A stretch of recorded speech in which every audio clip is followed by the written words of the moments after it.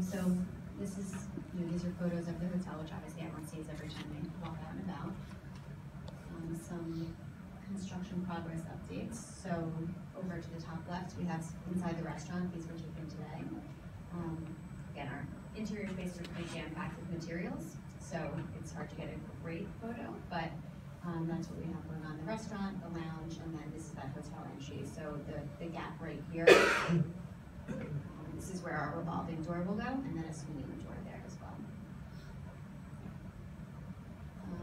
You can just see some differences in our event space. So the photo on the top left was taken back in February when we had no walls on the building, and then we took these other two photos today, so you can see the infrastructure going in, the facade on the building.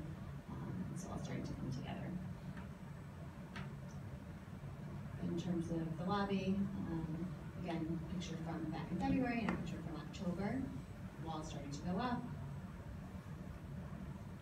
Interior spaces, so we have two of our elevator cabs are in service now, so you can see that all protected, obviously to continue using for construction.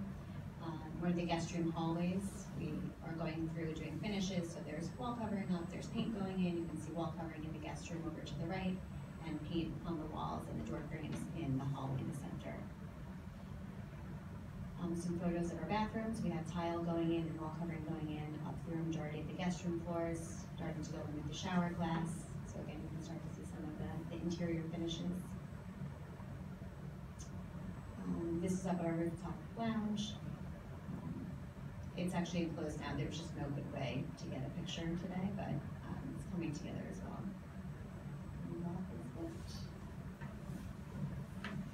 Any questions? Any questions for Jill on this one? Yes. Is the hotel dining room for hotel guests only, or is it open to the public? It's open to the public. Open to the public. Yes. As far as for the restaurant and the lounge, is the food preparation for that going to be on-site or off-site like the current cafe? On-site, so we have a kitchen in the building. Okay. Do you have an operator yet for the bar and the restaurant? I'll leave that to David to talk about when I'm finished. Very close. What about how large is the bar, the square footage of the bar and the restaurant, and the number of seats? The number of seats, we're still working through the layouts, but I have it on my phone, so I can't remember the square footage off the top of my head.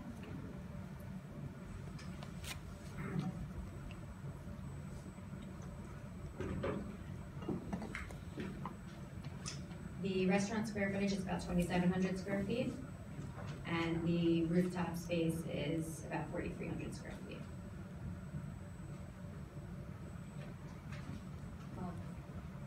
How will you be treating the garbage?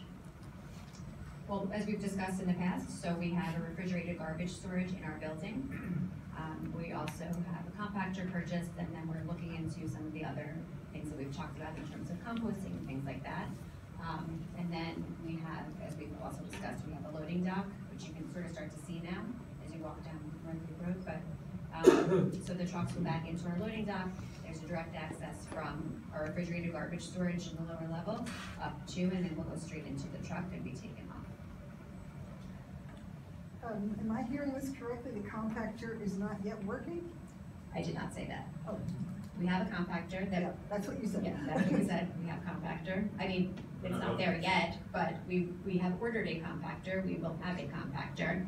In terms of the other, I know that the campus has obviously been working on the dehydrator or whatever the thing is called now. It is the yes, the dehydrator, yes. Very, sorry, I'm over You moved. Yeah, very close to having that in operation. Right, so we're waiting to see how that works out. We don't want to just buy equipment for the sake of buying equipment, but we've allocated resources and space and power and whatnot for some other appropriate equipment. So the dehydrator is here?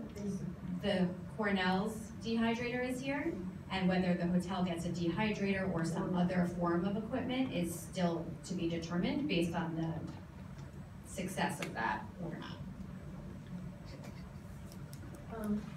Elevator to the roof, is that an exclusive? I mean, because people in hotels don't like the supporting Yeah. people going up and down in their elevators, so how are Yeah. you gonna operate that too, you know? So it's a couple different ways. Our elevators have access for hotel guests to make sure that people are getting on and off in the right places. We also have one elevator that during the key hours of the rooftop operation will actually act as a shuttle car. It will go from the lobby to the roof to the lobby, so that outside guests aren't traversing the guest room floors. Right. Just, it could just be a future project for the restaurant, that probably if we have a vegetable garden, because we do have a garden here. So if there's a vegetable garden, that the produce could be used for the culinary experiment. You're saying the local vegetable Local. garden? Island. Yeah, We got have- it. Okay, yeah, we'll certainly let them know.